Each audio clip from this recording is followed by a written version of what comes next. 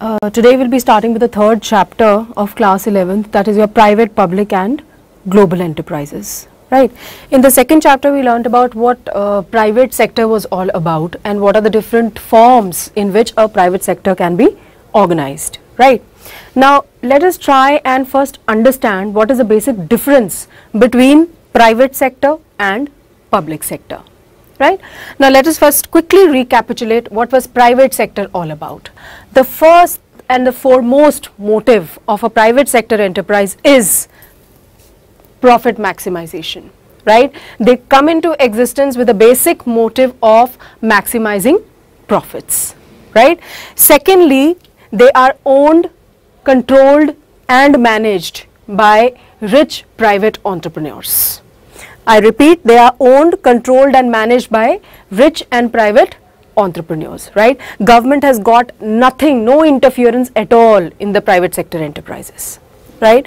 Then they are not accountable to public about their working. Fine, they are under no pressure to publish their annual reports. They do not have to, they are not accountable to the public at all, right? We are talking about the private sector enterprises who have invested their own money in the business. They are under no pressure to give justification for their acts to the public at large, right?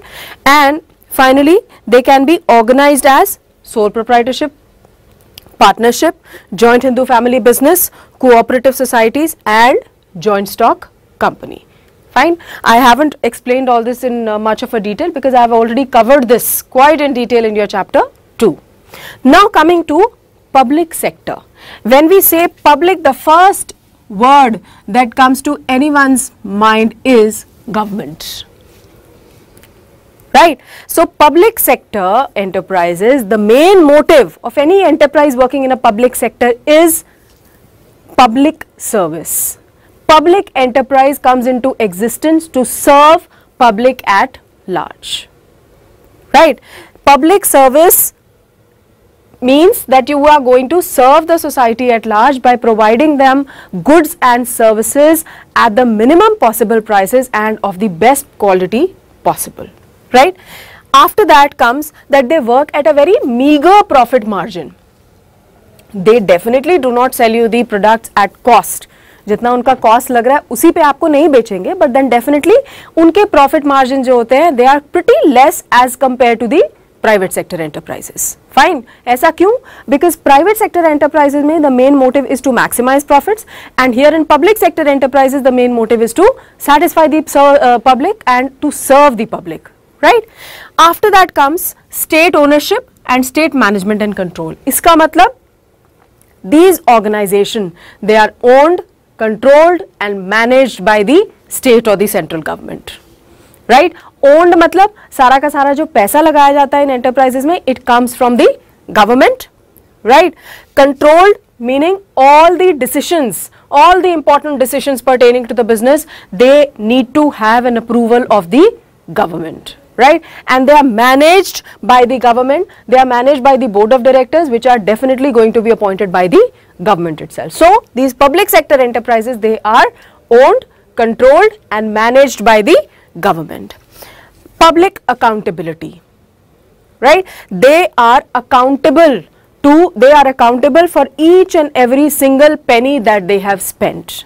They have to give an account for the same to the government, right? Because it is the government's money which is being invested in the business, fine, and the government is investing this money in the business for the good of the public, right? So all people who are involved in this business, they owe an explanation to the government for every single penny which has been spent, right? Then last is can be organized as departmental undertaking, statutory corporation and a government company. Private sector में ये हमने 5 forms की थी last chapter में, right? In this chapter we are going to cover these 3 forms, that is your departmental undertaking, statutory corporation and a government company. So this was a more or less, I will say, a comparative review of what private sector is all about and what public sector is all about, right? Now coming to what is the rationale of public sector undertakings. You know what rationale means? Rational meanings. What is the justification? Why do these public sector undertakings exist at all? क्यों होनी चाहिए? Fine, what are the reasons for existence of the public sector undertakings? Number one is infrastructure. Now first of all, what is the meaning of the word infrastructure? For smooth functioning of any business, हम कोई भी business ले लें, ठीक है, if the place of production is not well connected with the place of consumption, is the business going to be successful? Answer is no. If there are no means of communication, fine, if there are no channels of communication which are available to us today, they are not there, will the business be successful? No. So basically all these support services, you know, which facilitate smooth functioning of business, this is nothing else but infrastructure. आपका roadways, railways, communication system, ये सारा क्या constitute करता है? ये मेरा infrastructure है, which is essential for smooth functioning of the business. Right? Now, roads banana, railway lines डालना, ठीक है, postal and telegraph services. Now, all these constitute your infrastructure. ठीक है, private sector and infrastructure build up करने के लिए you need to invest quite an amount of money. Fine, and these are the projects which have a long gestation period. Long gestation period meaning इनको complete होने में काफी time लगता है और ये profit yield करने में they take quite a long period of time to start yielding profits. So for a private sector it's a big no-no, ठीक है, because what their aim is to maximize profit, but उनका पैसा काफी सारा at stake लग जाएगा और profit आने में काफी time लगता है, right? So private sector wouldn't want to enter into this area, right? So रह क्या गया? Public sector. So it is a responsibility of the public sector to develop infrastructure. Secondly, we are coming to basic and heavy industries. When we talk about basic and heavy industries like your Steel Authority of India Limited or Gas Authority of India Limited, ठीक है, these again they require huge amount of money to be invested and again have a longer gestation period, right? So it becomes imperative for the public sector to step in this area as well, right? Private sector does not bother itself with this. Thereafter, defense requirement.